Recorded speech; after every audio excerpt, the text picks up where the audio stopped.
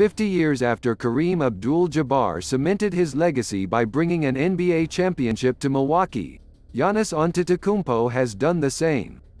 The 26-year-old forward captured his first NBA title Tuesday night with a jaw-dropping 50-point performance that led the Milwaukee Bucks to a 105-98 win and sealed a 6-game series victory over the Phoenix Suns. It's been quite a stretch for Antetokounmpo, who during his 8 years in the league has collected 2 NBA MVPs and a Defensive Player of the Year award, with 3 All-NBA first-team selections in the last 3 years alone.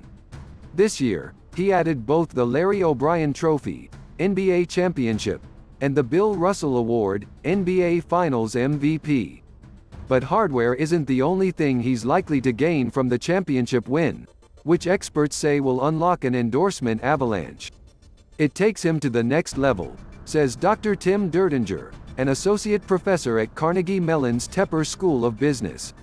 A championship ring will open many new and lucrative doors. Antetokounmpo joined the NBA from Greece in 2013 and in just a few years rose to become one of the league's biggest names, signing a 5-year, $228 million extension with the Bucks in December.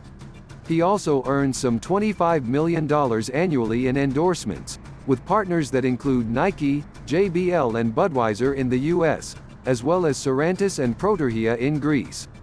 That's the 5th highest off-the-court haul in the NBA, according to Forbes' data.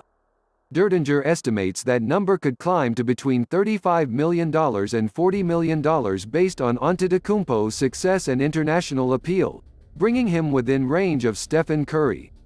This is a person who can promote Louis Vuitton as well and effectively as Nike, says sports consultant Marc Ganis. He adds that Antetokounmpo could be even bigger, doubling or even tripling his current endorsement mark, if he chose to make that a priority.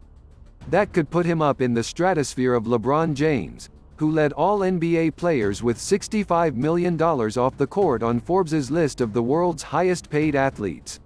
It's an opportune time for the Greek superstar.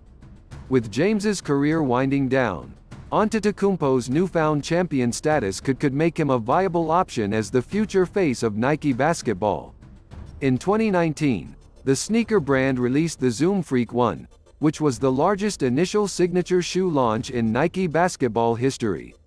I think for companies that got in early with Giannis, who is a thoughtful, engaged individual, like Ready Nutrition, the payoff is going to be amazing, says Joe Favorito, a veteran sports marketing consultant.